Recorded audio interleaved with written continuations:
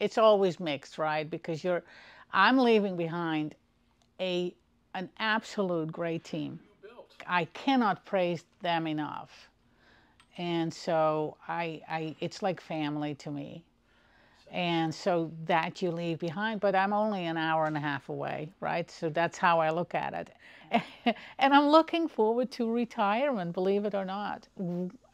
Everybody's telling me, oh, you'll get bored and I have a couple of trips planned. I want to, and what are you going to do? I said, nothing for the first 6 months. I will totally not do anything. We're moving into a brand new community, into a new home. I want to relax, and I have some well-planned visits that I need to do. Those will be done, some travel with that. And so, but that's what I'm going to do for a while. No matter where I went, I've always looked at staffing first. And that's where I create a culture first within the staff. And then, to me, when you do that well, everything else will fall into place, including money, including, you know, your wait list, including everything. And so that's always been my belief, and it works. When I came here, I said, what a beautiful community, and why isn't it full? That's really what my thought was, because I thought the setup was so beautiful, and everybody was wonderful. And so I found it very sad to see that the staff had lost total confidence in their abilities, and they were down.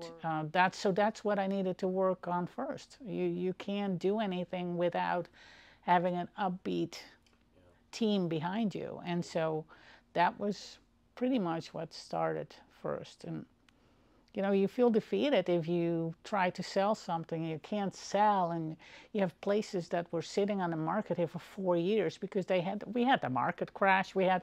Everything happened during that time. And so and then some decisions were made by the board to, you know, cut expenses. And as I understand that, but when you cut expenses, you cut services, and and so now the staff was even feeling more defeated as ever, because certain staff members were no longer around, and you know, it's not a good thing. And when did you start thinking it was working? After I sold the first 2 cottages, I said, okay, this is doable. When I looked at it, I think what staff here was thinking about selling real estate.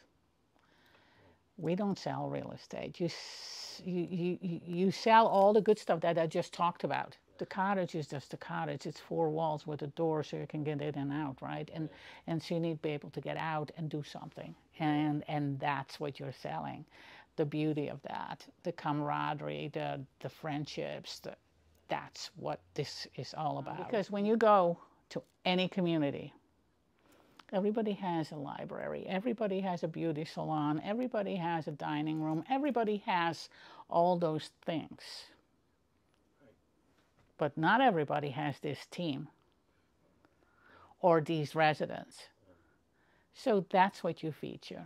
I'm very proud of the fact that we did a lot of improvements. I'm proud of the fact that we were able to get, you know, better loans and, you know, financial status, and because that looked very grim when I came here, and, you know, to make sure that we were able to get the lowest rates for a mortgage, and, you know, our rates were so high, and things like that. I'm very proud of that. I think it's good for Londonderry to get fresh blood, and I think that will be very healthy for them. And I also, as I said, I'm only a phone call or an hour and a half away. And so I tend to not say goodbye.